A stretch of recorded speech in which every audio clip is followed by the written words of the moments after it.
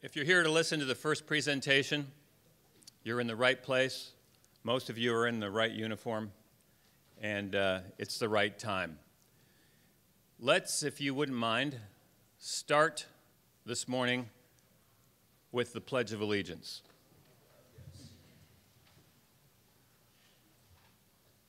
I pledge allegiance to the flag of the United States of America and to the republic for which it stands, one nation, under God, indivisible, with liberty and justice for all.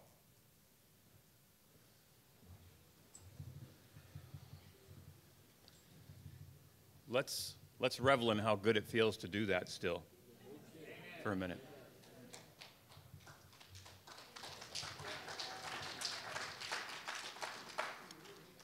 Because the two men that I'm going to talk about this morning, they were part of a country where that Pledge of Allegiance was common.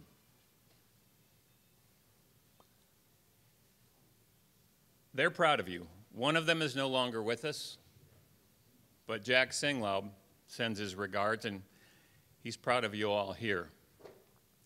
This is going to be, it's sort of going to be just a talk about two friends of mine.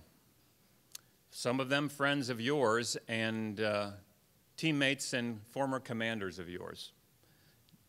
Jack wanted me to say a special thanks to those Mac VSOG vets that are in here and send his kind regards to you.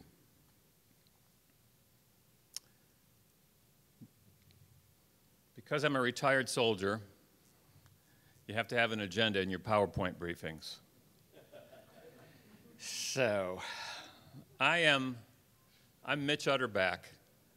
My bio blurb was in the program, but I dropped out of fraternity lifestyle and enlisted in the Army in '82 and had the privilege of being an SF baby at Fort Devens, serving active duty, reserve, and National Guard until 2015 when I got to 20 years in a full retirement.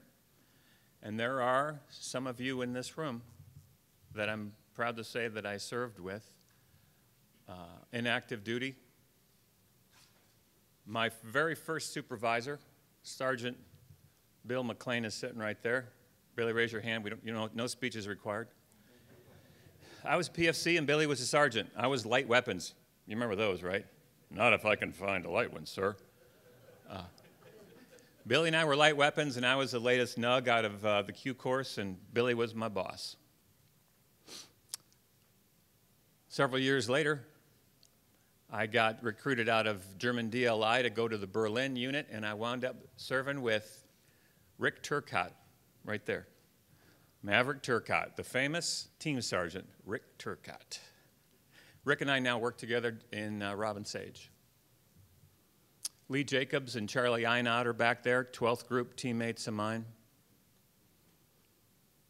Bruce Long, who you saw here, one of the chapter presidents and event organizers. Master Sergeant Long and I served together. That's how connected we are. That Mitch Utterback and Bruce Long served together in A519 at Los Al. But enough about me. I'm just glad to be back here with my brothers and my teammates. You are my brothers and my teammates. And for those of you that served before me, I stand here as your direct descendant. Direct descendant, the things that you put into the Q course and that you put into the SF regiment, they live on today through men like me and through Rick. He and I are eyewitnesses to the training that goes into our Special Forces soldiers right now during the Robin Sage exercise. And I swear and I promise to you that what you taught us, what passed down through the bloodlines in SF, pumps through our veins, and it is pumped into these Q course students, whether they like it or not. And they kind of don't like it until it's over. It's sort of like hitting yourself in the hand with a hammer. Feels good when you stop. But we're giving them 110% during Robin Sage, and we just want you to know that what you would want to be happening is happening, and we are making it happen. Anyway, this is what we're going to be talking about. I'm going to advance the slide deck. We're going to talk a few minutes about why this is important, I believe. Give you a World War II history refresher from our ancestry, our SF ancestry. I'm going to talk about Bob Kehoe, the radio operator, or as they called him back then, the wireless telegrapher, the WT on Jed Team Frederick. And I'm going to talk about many of you who know him as Colonel Singlaub, MAC-VSOG commander in the late 60s, but when he was the commander of Jed Team James, he was Lieutenant Singlaub. Then we'll have a little bit of discussion and questions and some of your remembrances if you'd like to share them. So why are you sitting here after those Halloween-colored donuts and a cup of coffee earlier this morning? Well, this is part of my editorial, and maybe you'll agree that in our country, history has a way of being sometimes retold and rewritten.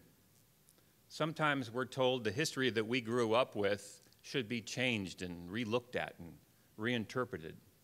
Happens all the time. But our Special Forces history is not immune to this. So what we're doing this morning, not that I've seen it happen, but it's possible. Everything, all parts of our great country's history can be retold in a way that we might disagree with. So I'm here today to remind us that our history will fade before our very eyes unless we pay attention to it, unless we remember it, and we have to protect it from being redirected or revised in some way. And I don't have concrete examples. You feel it, you see it like I do, that suddenly one of your heroes, one of our American heroes is now a bad man or a bad person, and his statue has to be taken down or put away. There's places that don't say the Pledge of Allegiance anymore because it might upset somebody.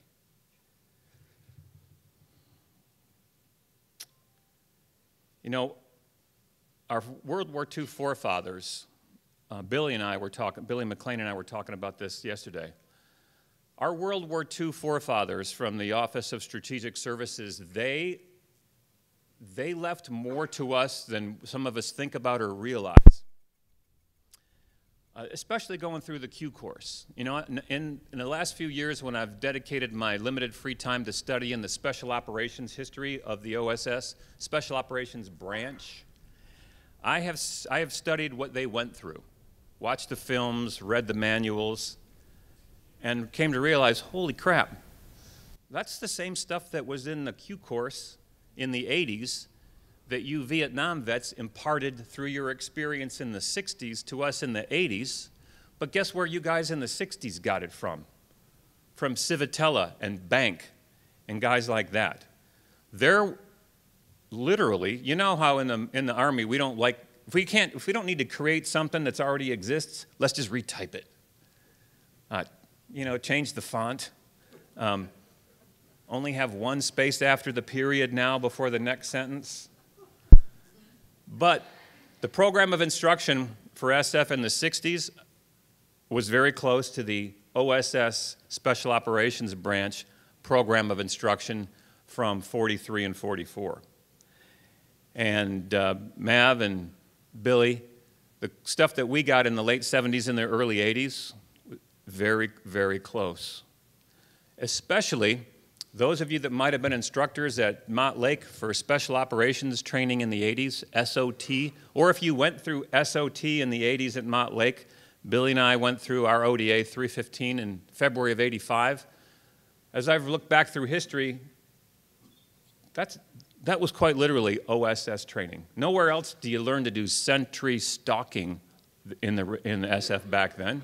We used rubber knives, but sentry stalking and the things that we were taught at SOT were also taught at Area B in Virginia and at Camp X in Ontario, Canada, and in places like Catalina Island out in California. The radio operators, even now, not so much, but the radio operators of the 80s and further back to the 40s went through the exact same training. If there was a leg key in Morse code being sent, in 1985, it was exactly what Bob Keogh had to learn how to do in 43 and what he did for real in France in 44. So I want to just put in your minds and in your hearts that you might not have known too much about the Jeds or the OSS when you were a young man going through training. But what you got coursing through your veins now is literally the historic DNA that these men went through also. We carry it inside us, and I'm here to tell you this morning how much you are connected to them and they to us. Now, Maverick and I, we see in Rob and Sage, there's not a hell of a lot of OSS training going on in the Q course. Is there anybody from SWCC in here right now? The Special Warfare Center, SWCC. It's not called IMA anymore, just for some of you guys, like it was when I was a young man. Mav, we in character as the G Chief and the G Sergeant Major, we try to elicit from the students, what do you know about your own American Special Forces history? And we'll throw in something about, oh, you've got did you guys parachute in out of a bomber like your forefathers did in World War II? No, Chief. We landed by helicopter. Okay. So we pretend as Pinelanders that we have studied military history over the many centuries. And we're particularly interested in your American military history of World War II. Captain, go ahead and tell the Sergeant Major and I something about your special operations history of World War II. Well, Chief, there was something about advising the resistance back then. What we have come to realize is there must be like a 40-minute PowerPoint briefing that they get, that the room's 95 degrees and they've been up for 14 hours and it's after a heavy meal. It's like that scene in G.I. Jane or something. Yes, Dirty Secret, I've seen that movie. By the way, that's Tilt Meyer's favorite movie. Is he in here? He loves seals.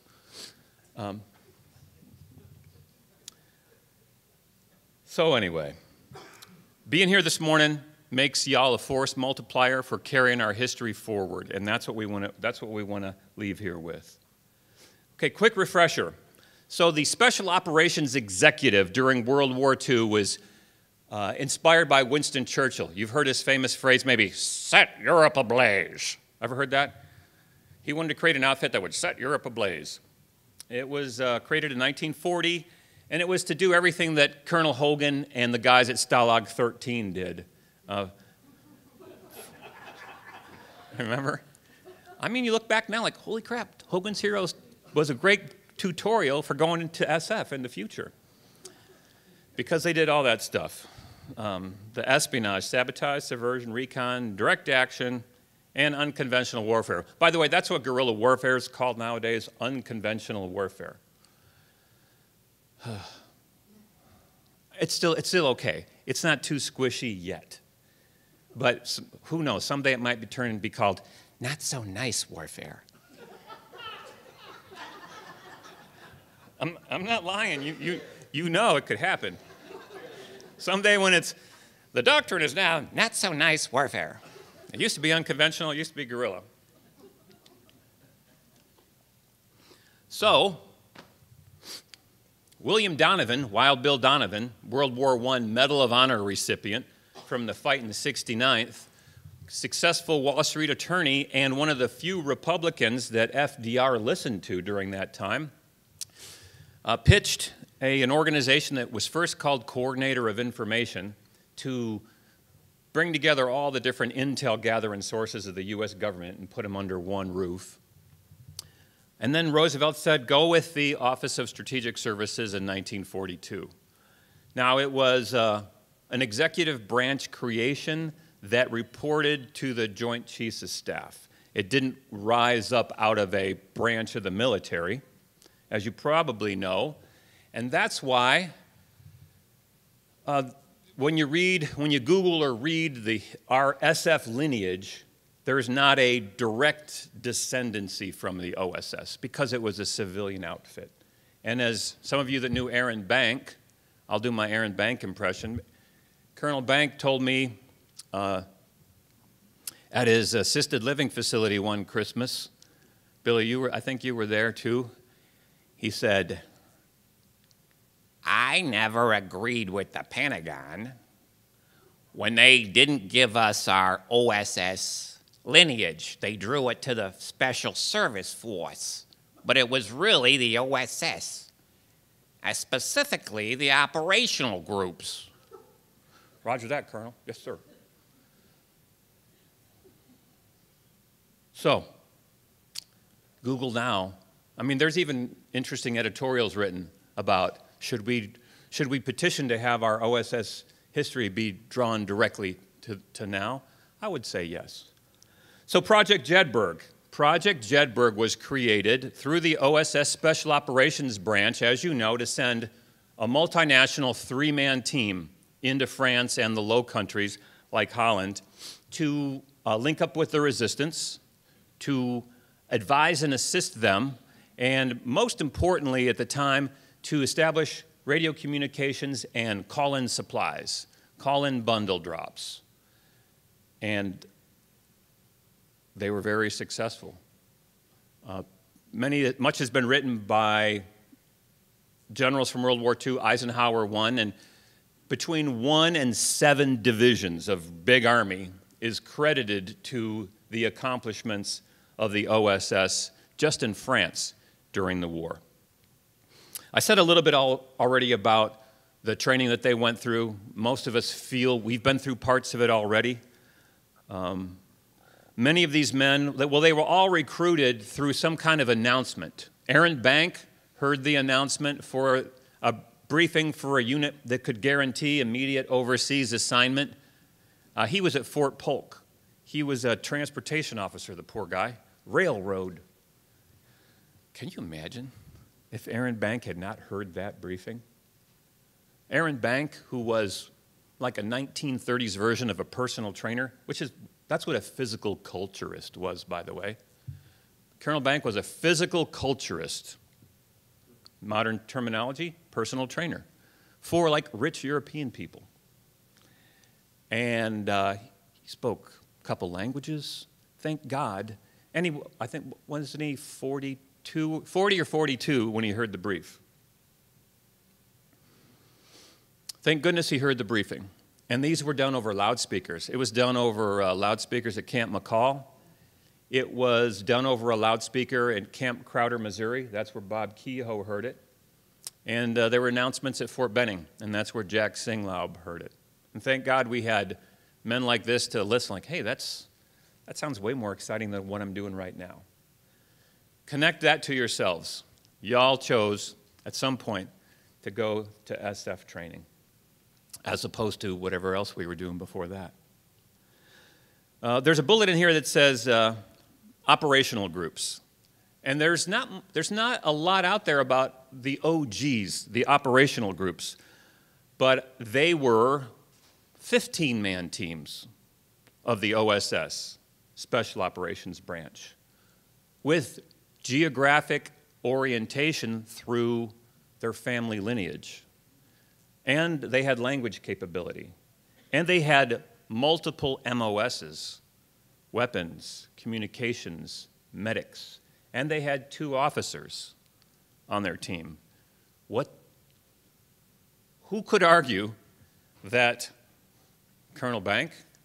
That's why I said the OGs are the ODA. So there you have it. OSS had 15-man teams, operational groups, commanded by 2 officers, multiple MOSs, that parachuted into occupied countries. Many of these guys' parents were immigrants, or even they were. Most of them spoke the language of the country that they jumped into or landed into. They did advising and assisting and calling in resupply, but they really took the fight to the Germans. They did a lot of DA, a lot of direct action. After we wrapped up, after we kicked Nazi ass in Europe, there was 100 Jedbergs themselves that said, I got a lot of skills, and I'm in it for the duration, signed me up for the China-Burma-India theater. And Bob Kehoe and Jack Singlaub were two of the OSS Jedberg vets that deployed to China. If you can see, this is sort of an eye chart, but there's little pictures of books down in the lower right corner of that slide. These are 3 great books to read. If you can get them from the library or buy them on Amazon, you, like me, can be a self-proclaimed subject matter expert on the OSS and World War II. I've read some books. I stayed at the Orleans Hotel last night, therefore I must be a subject matter expert. This first one, The Jedbergs, was written by SF Lieutenant Colonel retired Will Irwin. Does anybody know Will Irwin these days, or is he around? Great. Please give him my compliments, and it was through his book that he wrote in 2007 that I met Bob. The next book is about the Jedbergs, Albert what's Al's last name? Lelouch or something like that. This book, the blue book, is called Donovan's Devils, and it's about the operational groups. Great. I would encourage you to read Will Irwin's book first, and then read the operational groups. And then there's a book called Special Operations in China, written by OSS and SF vets from that time. And these 3 books will make you, will open your eyes, and will all feel familiar, and you'll know more than most of the regiment about our SF history, and you would be empowered to walk in any time to the historian's office at Fort Bragg and sit down over coffee and argue the fine points of our OSS history. Bob Kehoe. He was born in New Jersey on this date in 1922, May 23rd. Sadly, he died last October in Boulder, Colorado. And Bob didn't die from COVID. He died from complications from spinal stenosis. But we're going to talk a little bit about Bob, and then we're going to talk about Jack Singlaub. Bob was 21 years old at Camp Crowder, Missouri, going through radio operator training, when the loudspeaker said, there will be a briefing for volunteers who are interested in immediate overseas assignment at the Post Theater at 1600. Now that part I made up, but it sounded real. But it was a Camp Crowder loudspeaker announcement, and Bob said, he's told me, I felt like I had more to give. I felt like being a radio operator was interesting and important, but I felt that I had more to give my country. And I just was a young man, and I knew I had the physical ability to do it, and I liked the challenge, so I decided to go to the briefing. Sorry about that.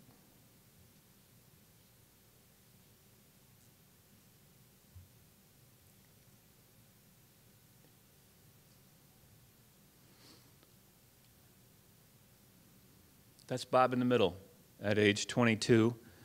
Bob was the radio operator on Jedberg Team Frederick. Jed Team Frederick was comprised of, on the left side is Paul Augurec, French lieutenant, and on the right side, on your right is Adrian Wise, Major Adrian Wise.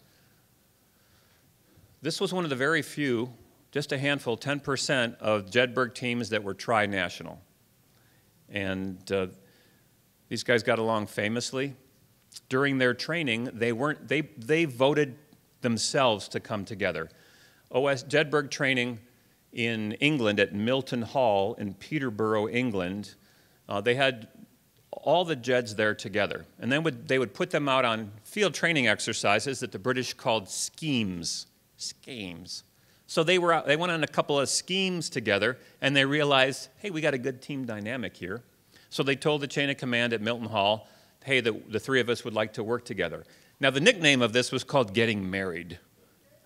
Isn't that funny now? Like, oh my God, what?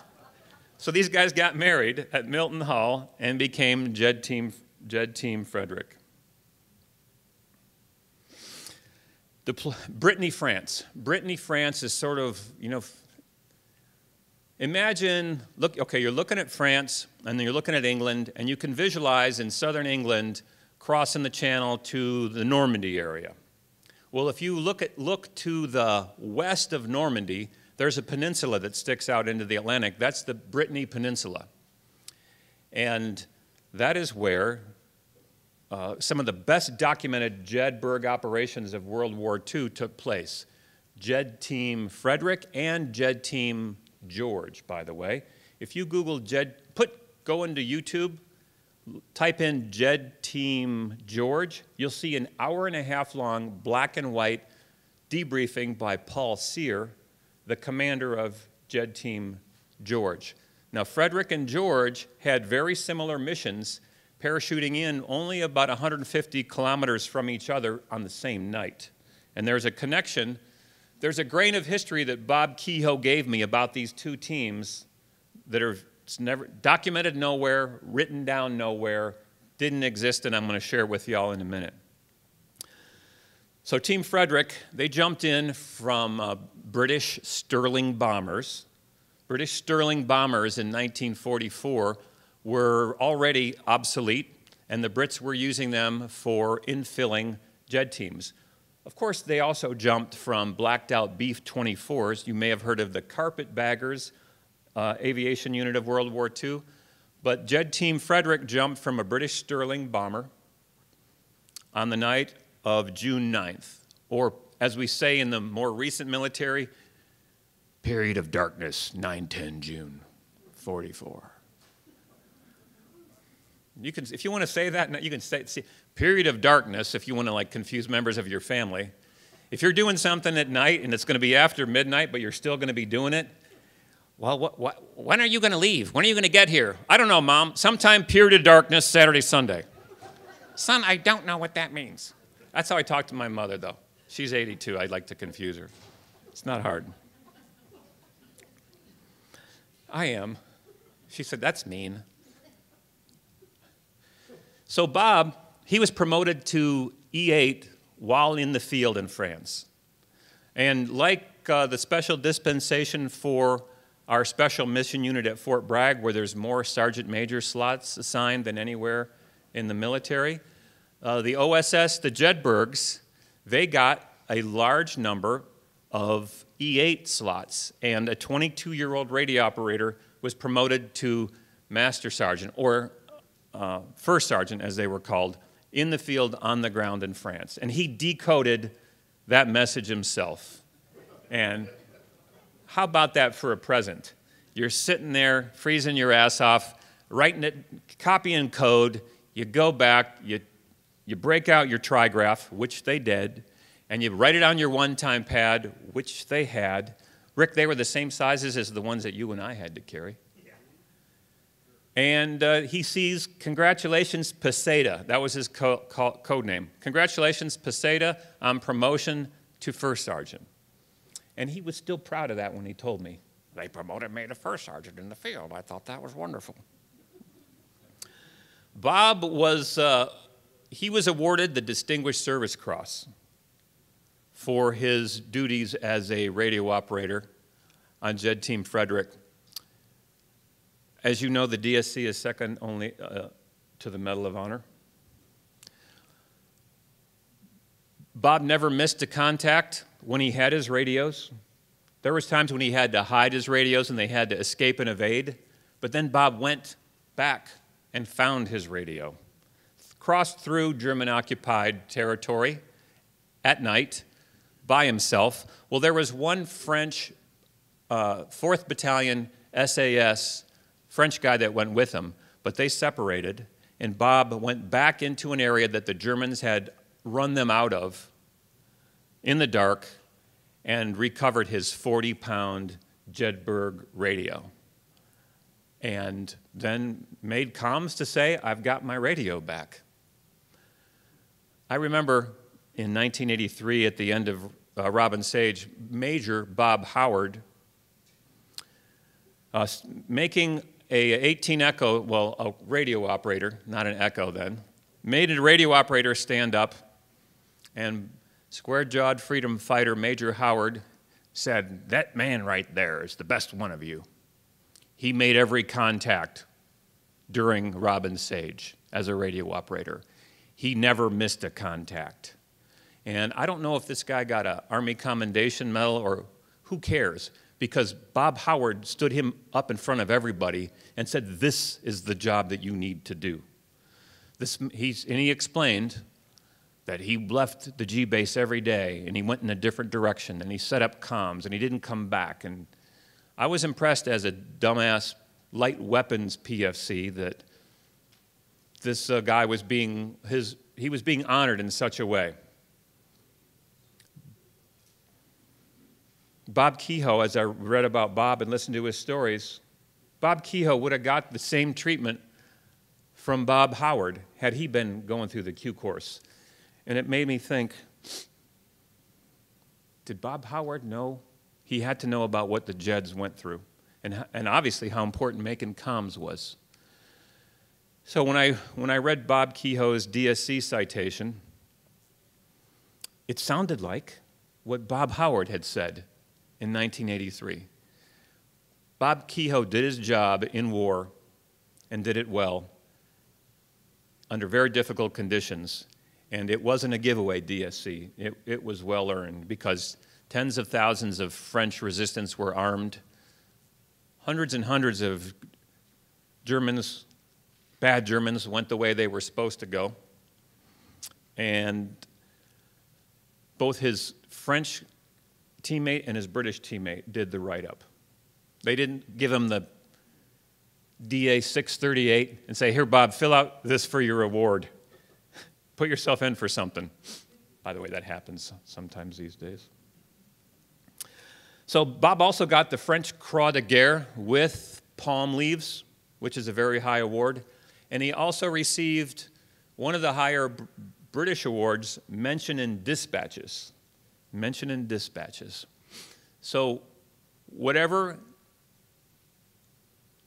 of the highest awards of the three countries for whom he served recognized and gave it to him.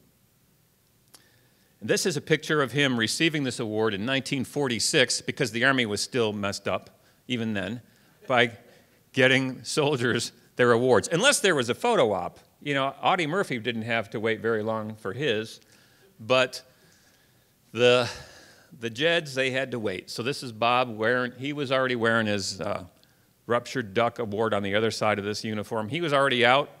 But they said, "Hey, Kehoe, show up and get your Distinguished Service Cross. There'll be a few photographs," and this is him getting that.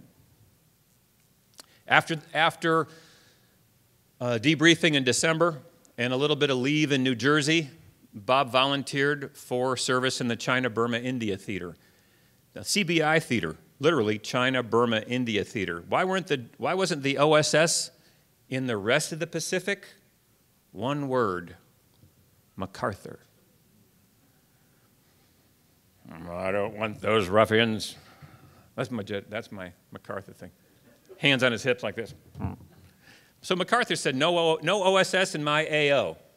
Okay, we'll go to CBI then. And I just said a bunch of letters and everybody understood what I just said. I could have said CVS, and you said, "What's wrong with him?" So Team Hyena it wasn't a Jedberg team, it was an OSS detachment. The guys in the back row in khakis are the Americans of Team Hyena. Second from the right in that photo is Bob. He has the big head of hair. Big head of hair. He was a radio operator on Team Hyena. Their mission was not like Bob's mission in France, where he wasn't running for his life.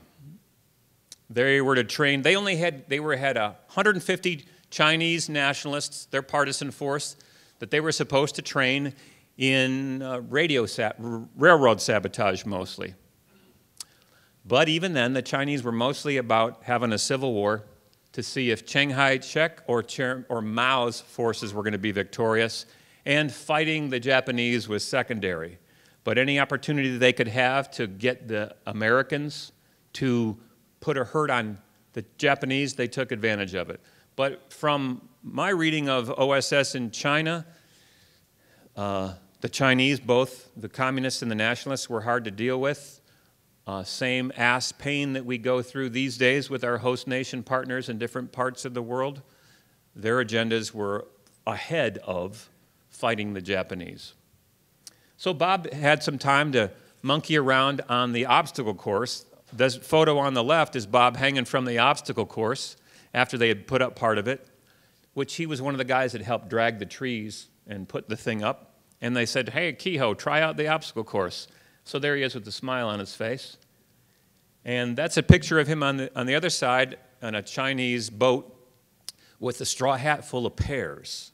And he told me that those were delicious pears, the best he's ever had, the biggest pears, and he was hoarding them. So he had a picture made with a big straw hat full of Chinese pears. And look at that beautiful head of hair. And also, as an OSS history buff, look at the cool jungle uniform that he had on. Not other than the slant pockets, something that some of you guys wore in the mid-'60s. It had epaulets on the shoulders, good pockets, and when you got something that worked, 20 years later it was working for some of you guys too. Probably not the exact same issue, but wouldn't it have been something to find a tag in your uniform, a laundry tag that said Kehoe or Singlaub when you got it at CIF? Boy, that would have been something. So I met Bob I put down Will Irwin's book a couple years ago. So I read The Jedbergs by Will Irwin. And in the back of the book it said, where are they now? Now this book was written in '07. Where are they now? I read the back and it said, the back Will had written, Bob Kehoe and his wife Ann live in Boulder, Colorado. And I stopped right there and I says, wait a second. I live in the Democratic People's Republic of Boulder, Colorado myself. There's another SF guy on a stay-behind mission, on a singleton stay-behind mission here. So, being the modestly computer literate retired SF guy that many of us are, I just cyber-stalked him. Bob and Ann Kehoe. Sadly, I found Ann's obituary. She had died 9 years earlier from Parkinson's disease. Bob and Ann had addresses, though, in Boulder, and their addresses were on two different streets. These two different streets intersected, and in the southwest corner of this intersection was a large independent and assisted living facility. Well, I Googled this place. I called the main number. Now, granted, I just put the book down a few minutes ago. Hello, Fraser Meadows. Hi, my name is Mitch Utterback. I'm a retired Special Forces soldier. I live here in Boulder, and I was wondering if Bob Kehoe is a resident there, if Bob Kehoe is still living, and as a World War II veteran, if he is, I'd just like to leave him a message and show my appreciation for his service during World War II. Oh, that's nice. Let me put you through to his apartment. Voicemail. Hello, this is Bob. Please leave me a message. I'd be delighted to call you back. Hi, Bob. This is Mitch. Tell him who I am, establish my bona fides. Less than an hour later, phone rings. Hello, Mitch. So nice to hear from you. Be delighted to have you come visit. How about tomorrow? Yes, sir. Bob, I'll be over. What time? Well, come for lunch. They have a fine cafeteria here, and I pay $300 a month, and I don't eat that much. Well, sir, I'm going to help you put a dent in that $300.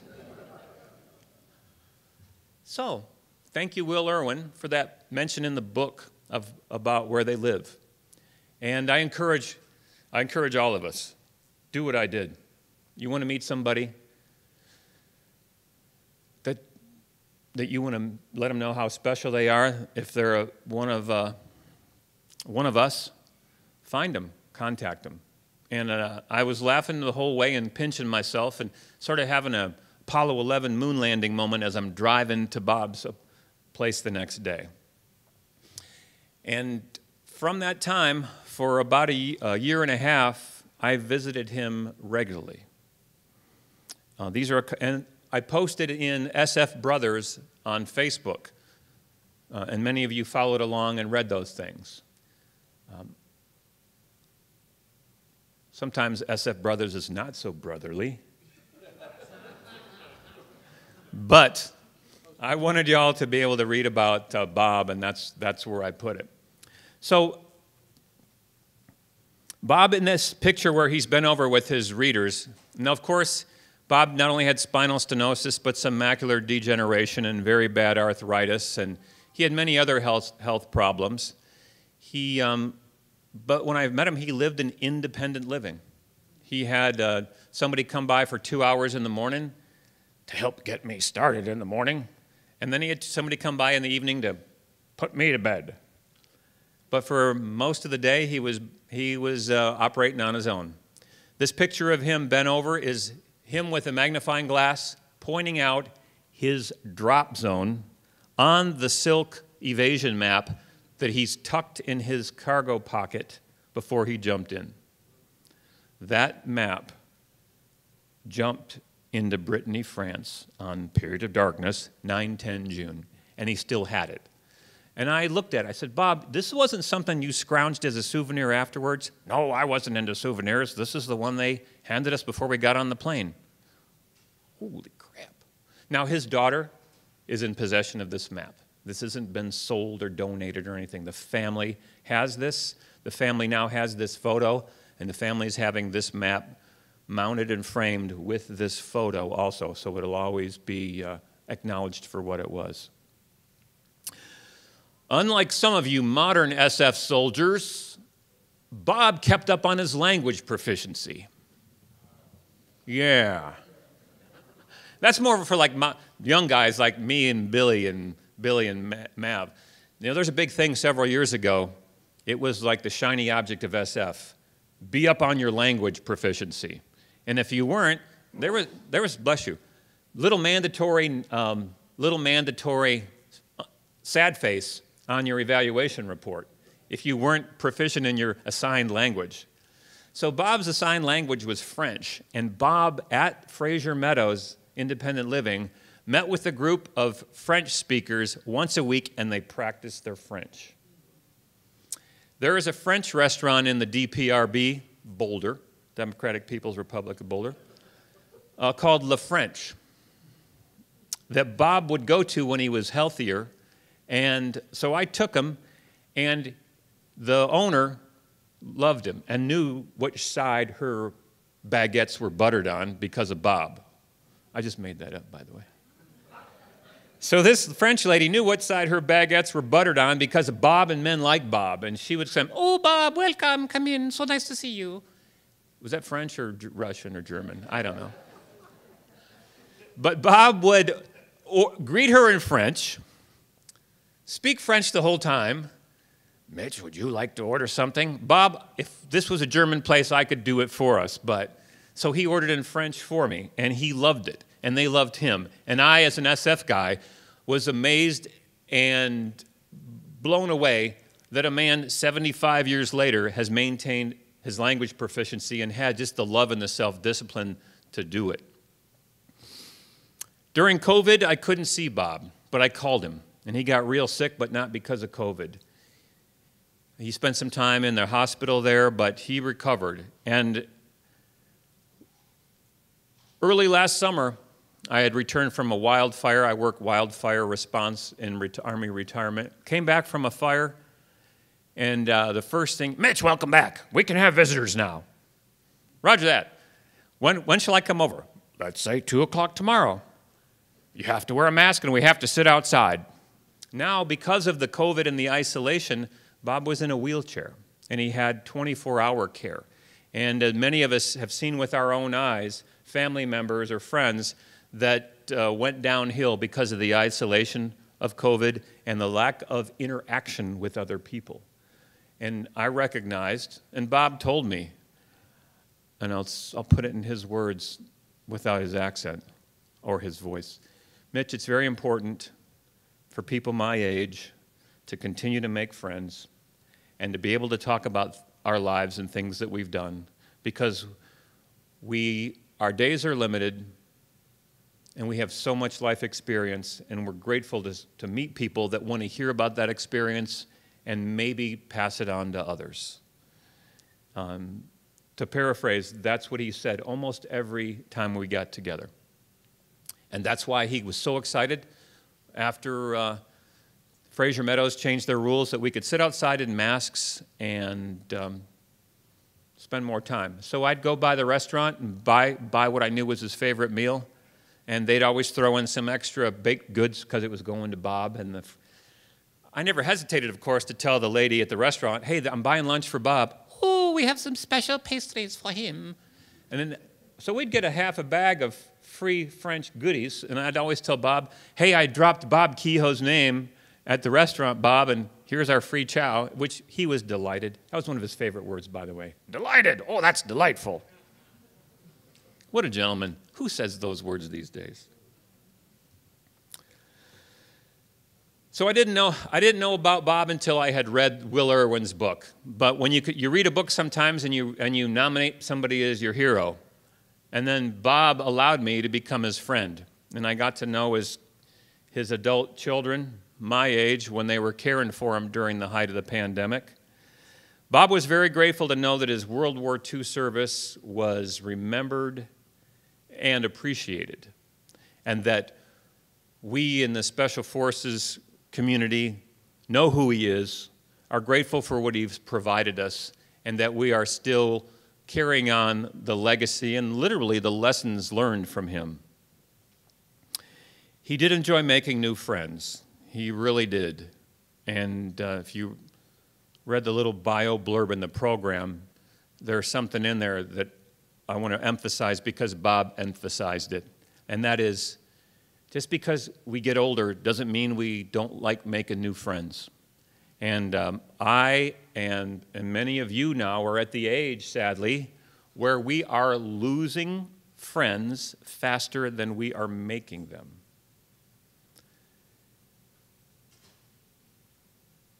And I want to encourage all of us to keep making new friends. We are friends and brothers and sisters here in this room, but somewhere out there, there's an old vet that we haven't met yet, that might not have served in the regiment, but still would like to tell us about his service, and we would be better men and women for listening to it. The WWII OSS story that Bob shared that's not written anywhere has to do with the other Jed team jumping into Brittany, France that same night, Team George. So Team George was commanded by Paul Sear, who died in South Carolina in the mid-90s, CYR. But Paul Sear was the commander of Team George, and Team George and Team Frederick got told the night before infill, hey, you're going to be jumping in with a bunch of French SAS guys, and they're going to get their jihad on that night, my term, not theirs. And then the Jedberg teams said, whoa, who are the French SAS? Nobody said that we're jumping in with 100 other dudes or 50 other dudes. They're going to start killing Germans and blowing up rail lines that same night. That's going to be too high a signature. We're a three-man team. We're used to doing this on our own. Why 50 other dudes the same night, same aircraft? 3 separate aircraft, not all in one. Who in here hasn't been given some frago to the mission the day before? You go, oh, bullshit. I don't like this. All of us. Well, Sear and Adrian, Bob's commander, Adrian Wise, and Paul Sear, the other commander, protested up the chain of command, and one of the head OSS guys for England said, It'd be jolly good if you went along with this, lads. Cheerio. Keep calm, carry on. I made that part up, but they basically said, hey, suck it up and drive on, but in that British kind of polite way. What's not written down anywhere is that at the airfield outside of Oxford, England, along the barbed wire fence, the night before the jump, Paul Sear commander of Team George, and Bob Kehoe, radio operator on Team Frederick. The only two Americans of these two Jedberg teams walked along the barbed wire and bitched to each other about the French SAS, complaining that, holy shit, what are we getting into? Sear had no other Americans to talk to about it, and Bob, as a 22-year-old, E7 at the time, Roger, Captain, whatever you want to say, we're going to walk and talk about it. But when Bob said, Paul Sear and I walked along the fence that night, and he was very upset about this mission, and I wasn't excited about it either, I said, Bob, stop right there. Say that again? I said, Bob, that's not written anywhere. It's documented that Sear was upset about jumping in with the SAS. It's documented that you weren't happy either, but it's documented nowhere that you two American Jedbergs commiserated that night before you put your chutes on and went out to the airfield. Well, I'm happy to share that with you, Mitch. Bob, I'm going to tell other people this because this is OSS history that's lost forever. Thank you for telling me, and I'm sharing it with you all now. That's the bonus of coming to this. A small bonus of coming in here today is you just heard a piece of OSS history that now won't be lost because we have so many force multipliers in here to carry it on. But we can all think of times where we and a teammate complained about the mission that we've been handed and just had to go ahead and do it. And it was happening in June of 1944 with our own OSS. Every visit with Bob was a blessing, and every time I drove there, I thank God that I'm going to spend time with a man that has done so much in such a humble way for our country. Something else about Bob, and I'm going to see if we can make this work. I bought a Morse code key and an oscillator online. There's a guy that 3D prints them out of plastic, and he's a ham guy, but he also does 3D printing. So I bought a Morse key and an oscillator, and I brought it over in one of my last visits with Bob, and I said, hey, First Sergeant, I would like you to establish headquarters with Special Force London. Special Force headquarters in London, please. And I'm going to film it if you don't mind. Okay. So this is Team Frederick contacting London. Let me see if it can work. Okay. Yeah, of course. Okay. I'll let it loop, but that is Team Frederick's call sign being transmitted from a memory 75 years old for the first time in 75 years. Okay. Billy, I'll let that play a little bit if you want to video it.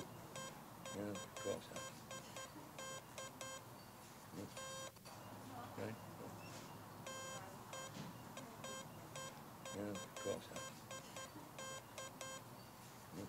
Notice his sending finger taps the table.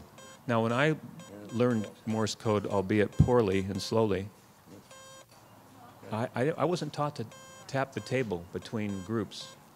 Somewhere in Camp Crowder or OSS radio operator training. Is that what it was? Bob is tapping between groups. He's tapping the table with his forefinger. As I was also cross-trained as a radio operator, I didn't get taught that technique. Rick's, who was also an echo, said a wrist bump off. Yep. So Rick just said, as I'm pointing out, Bob is tapping the table with his fingertip to put a break between the call sign and the next group. Rick said that he was taught to just roll your hand a little bit with a wrist bump onto the surface. I learned neither of those. I was the worst 18 echo in the Army when I was. Which probably why, yeah. But I want to let this up here for a second because Bob hadn't touched, he wasn't a ham radio operator. He hadn't touched a Morse key since China in 1945. And this is him last summer sending out his Team Frederick call sign at his now assisted living facility in Boulder, Colorado.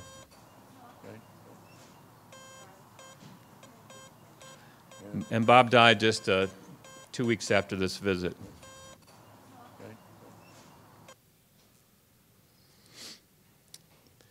So I had met Jack Singlaub last summer, and I'll tell you that story in a minute.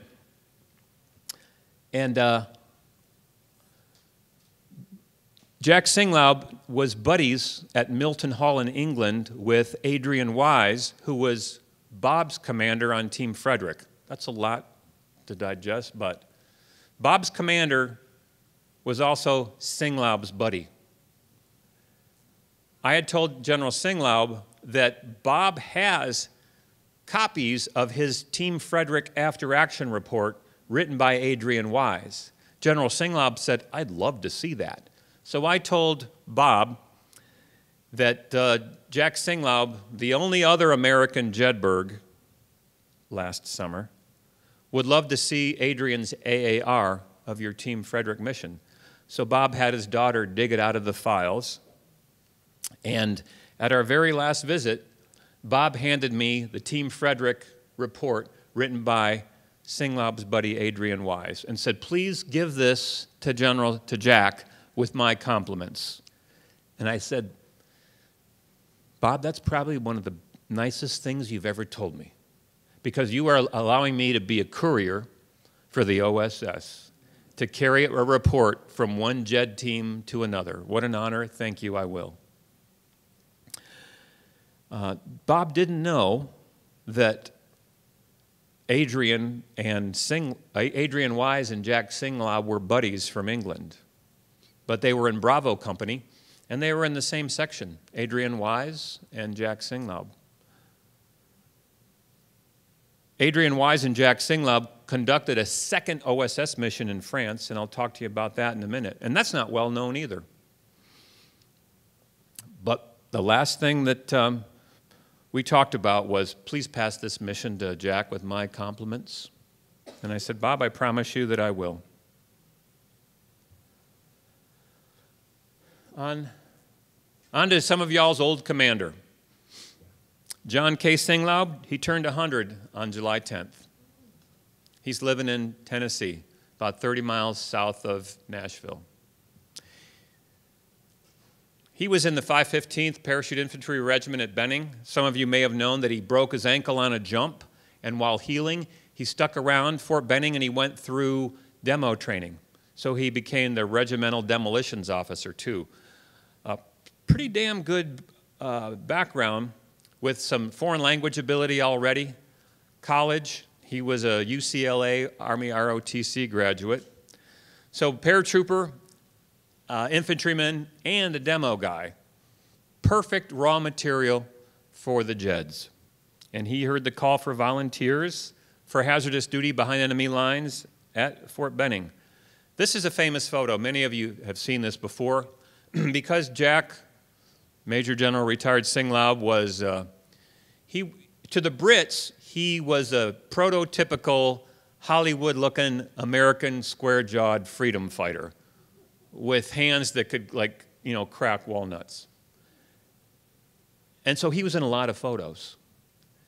This was just a glamour shot of him modeling different types of OSS jump gear. He didn't jump with this stuff. This wasn't the night before his jump.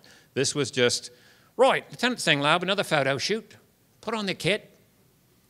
So he just manned up and did it. That's him in the middle, Jed Team James. Square-jawed freedom fighter. So Team James jumped into kind of central, southern France much later than Team Frederick did, the Corrèze Department. You know, like the little, France is divided up into departments, not little provinces or counties. So it's the Corrèze Department.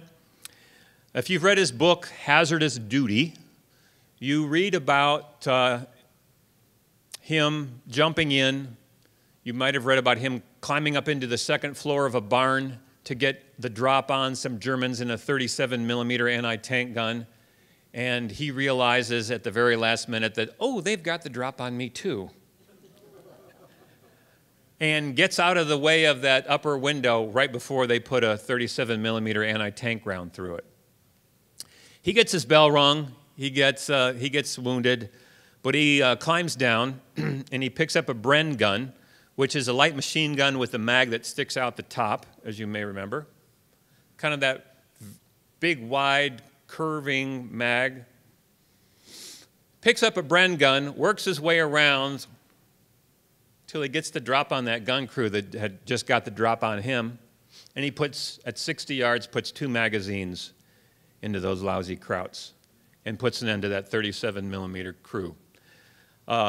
This is in the town of Égletons, and while there, they shoot down an HE-111, a German 2-engine bomber. He has the Maquis, the French resistance, lead, and then one of the planes comes in and it doesn't need any lead, and they stitch up the cockpit, they stitch up the engine, they send this HE-111 away smoking, and it's later believed that it crashes and kills the crew. So Singlaub directs the downing of a German bomber while they're getting strafed by FW-190s also. A sporty start to his JED mission. And it wasn't that long. You can see that they're there for, how long are they there for? Just August 11th, this is September 26th. They called in resupplies, they did a little bit of advising, but the conventional military was advancing fast. So it didn't have significant strategic impacts. Say, for example, like JED Team James and Frederick did, but it still assisted the resistance in that area. He shot down a bomber. He killed a gun crew single-handedly, and he got out of there alive. And as soon as he got back to England, he wanted something more. And Adrian Wise said, Jack, I've got to go back to Brittany. Okay, he didn't say that. He said, Lieutenant, Jack, I'm being asked to go back into Brittany, France. I have to reactivate some of my intel networks. There are 30,000 Germans cut off in the Brittany Peninsula that higher headquarters is concerned about their ability to break out and attack the Normandy beachheads and sever the Red Ball Express, our lines of communication coming out of Normandy. Would you like to come with me? Singlaub said yes. They took a patrol boat from England and they inflated a 2-man, what we would call an RB-7, a rubber raiding craft, and they paddled ashore at the fishing village of St. Brieuc on the northern coast of the Brittany Peninsula and spent just a week literally reactivating the networks that Team Frederick had already set up. Significant to this story is the photo that General Singlaub himself is pointing to.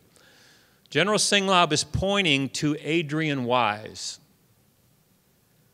This photograph appears in many history books about the OSS with the wrong caption. An author, well, thank you authors for writing about the OSS, sees Jack Singlaub and sees a German and automatically thinks, oh, this is JED Team James. He's interrogating a German prisoner.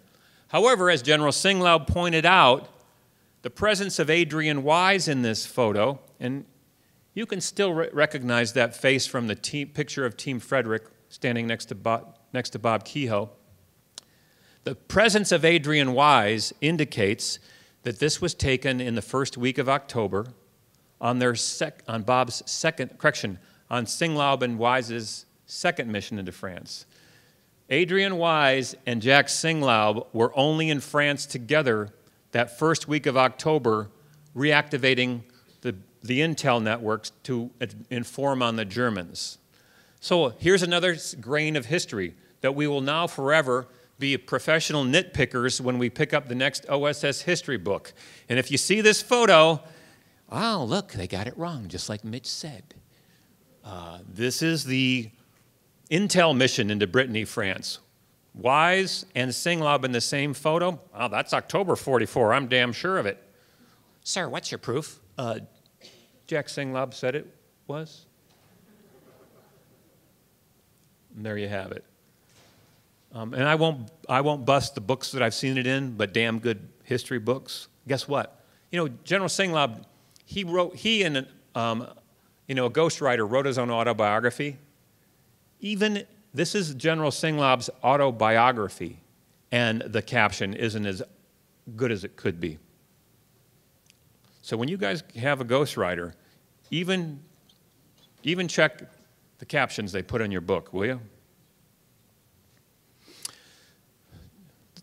What General Singlaub, in his own words, is most proud of his World War II service is the POW rescue mission that he did on Hainan Island in 1945. Hainan Island, Japanese prisoner of war camp holding mostly Commonwealth prisoners, some Australians, some New Zealanders, and some Dutch prisoners of war.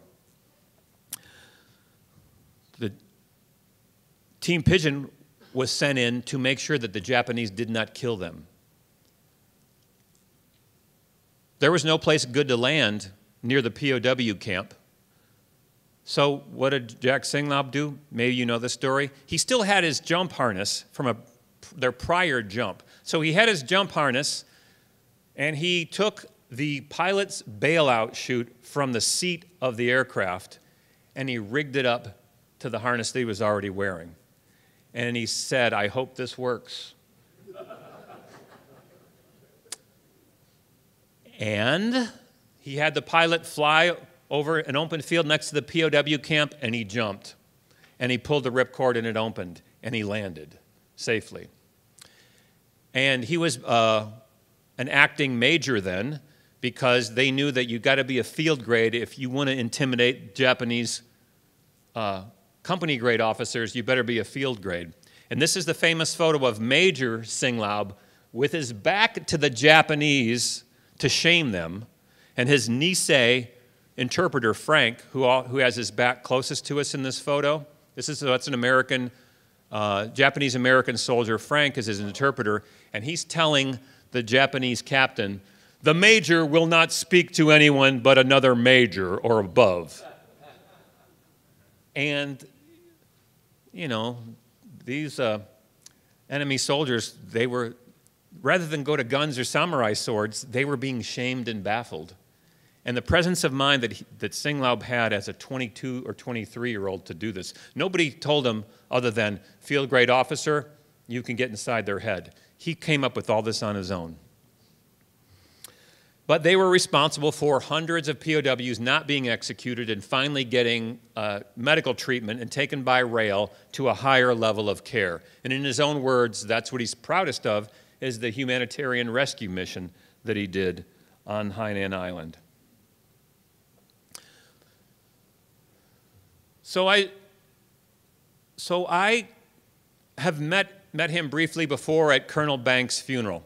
For those of you that were at Aaron Banks' funeral in San Clemente in April of 2004, you may remember when Jack Singlaub showed up at the small little gathering place that we had.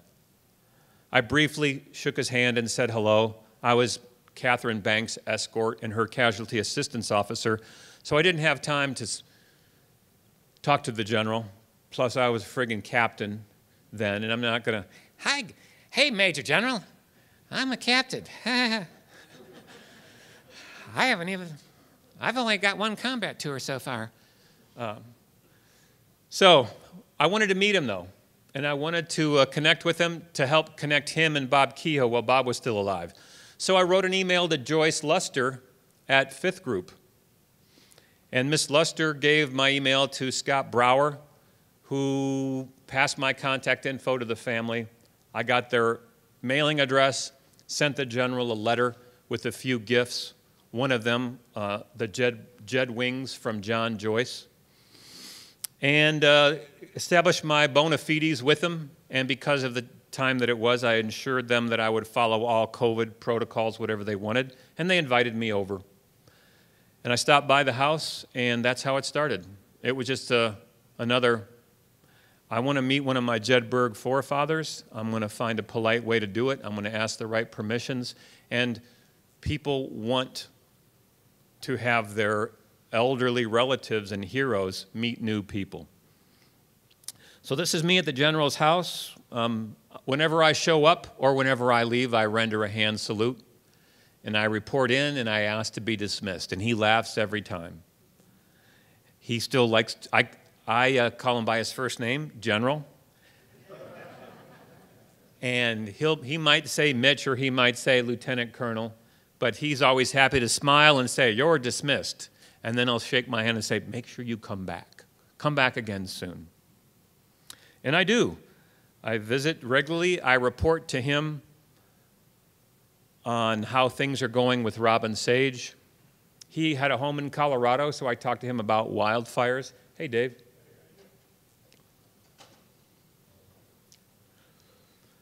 General Singlaub is still engaged, and he's still connected, and he's still interested in what we got going on. He does like to hear every 4 times a year about how the students did at Robin Sage.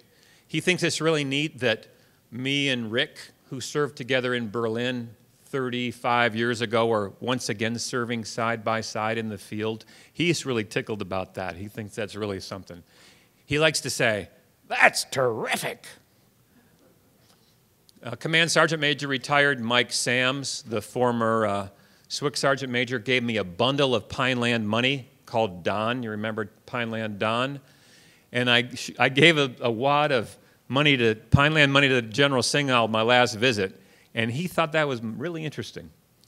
So that photo on the left is General Singlaub looking at Pineland Don and just enjoying hearing about how complex and layered the Robin Sage exercise is, that we have fake money that are parts of the scenario. And good things and bad things happen related to the Don, as you know, in the Robin Sage exercise. He likes getting gifts also from the regiment. And Dave DeSoucy just walked in, and Dave, that's the Chapter 75 Jed wings that the general is wearing on his vest that you sent me, that I gave him, and that he wears it almost every time, and I'm grateful for that. And I gave it to him in the year of the 75th anniversary also, so it was a double good deal that Chapter 75 and the 75th anniversary of his jump into Normandy, into the Corrèze Department. So there's some SF swag that he gets, and if you make SF swag and you'd like Jack Singlaub, or if you got a product that you would like in the hands of General Singlaub, I got business cards up here, and we'll make a plan, and I'll give it to him, and I'll take pictures, and I'll send it back to you, and you can just know that you've brightened his day and made him a little happier. Whether it's protein powder from Alpha Elite Performance, you know we got a SF guy who makes protein powder, Travis. Well, I was at their house one time, and the family buys him the Costco protein powder. The guy drinks protein shakes still, and he rides a recumbent bike. And I said, "General, you eat the same cheap-ass protein powder that I do. How about I get you some good stuff from an SF guy?" So Travis sent it, and we enjoyed a protein powdered toast, and I sent Travis the picture. Whether it's stuff from Ashton Naylor or Dave DeSoucy or Frank Allen or John Joyce, or you name it. The general likes getting that stuff. He still likes to read and watch documentaries. I always bring a history book with me when I visit, whether pictures or words, and we sit out back and look at the stuff, and now he likes to nitpick that photo of him and Adrian Wise, always pointing out, that's the wrong caption. That was in October. And he still remembers the names of guys that he served with, even their first names. There'll be a picture of Outpost Harry from his time in Korea, and the captions say, you know, Lieutenant so-and-so, well, this is Dan. He was a West Pointer. So he's still sharp. He's still sharp. He's not so verbal anymore because of a brain bleed that he had in December. but he's all in there. His emotions are all there. His memories are all there. And his ability to appreciate company and visits is all still there. Speaking of company and visits, Tilt sometimes visits, and occasionally we have an opportunity to the three of us to be there together. And you can see Miss Joan, his wife, she's laughing in the background as us three guys sit there over lunch and count up how many countries that had bad things happening in them while we were there. So that's our list in that photo. Me, Tilt, and the General. How many places we've been where bad things were happening.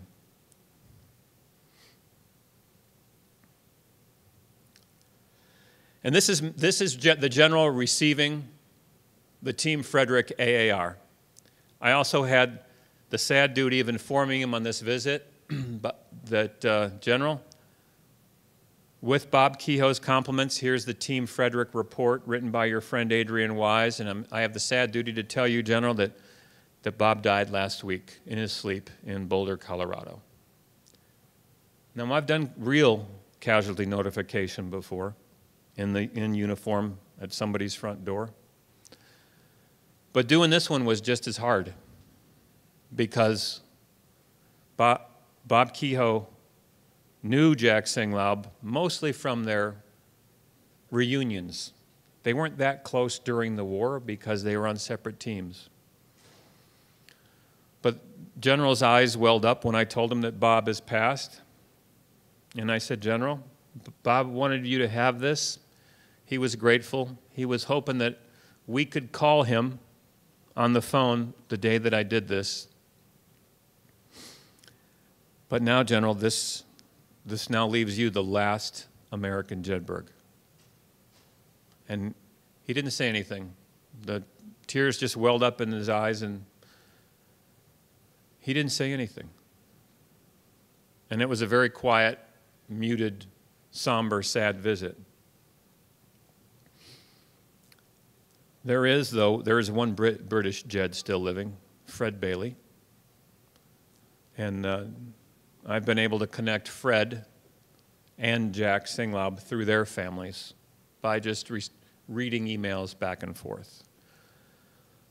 But this photo here is the day of casualty notification to General Singlaub of First Sergeant Kehoe, and the day that General Singlaub knew that of the 100 American Jeds that there were, you, sir, are the last.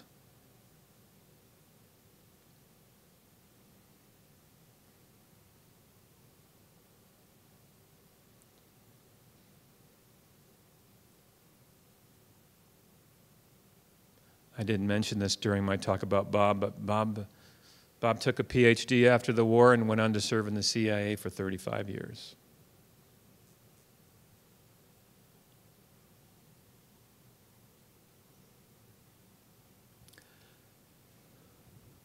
That's the Distinguished Service Cross awarded to Bob Kehoe for his serving as a radio operator in Team Frederick in Brittany, France. And that's the French Croix de Guerre. And that is the silk evasion map that he jumped in with. And I'm grateful that John gave us this long to talk and share. And I've provided you all my thoughts during my time up here. I don't have any clever concluding remarks. I just want you to know that the families are grateful that we had the opportunity to talk about their heroes, that the Singlaub family asks, they said, Mitch, make this the last thing that you say, that General Singlaub wants you to encourage people at this presentation to continue to fight for your country, our country. You know, he took an ass chewing in the Oval Office from Jimmy Carter because he was saying the right thing and trying to do the right thing. And the Singlaub family and the General pays close attention to what's happening in our country these days, and that's his message. The message from the last American Jedberg is to continue to fight for our country because we recognize, and so does he, the threats that it's facing internally and externally. And with that, I have fulfilled my promise to him. And with this, I have fulfilled my promise to Bob. And now we all know more about our OSS history and the great men that have gone before us and provided us the country that we have now. Let's honor their memory and keep fighting for it. Thank you for being here.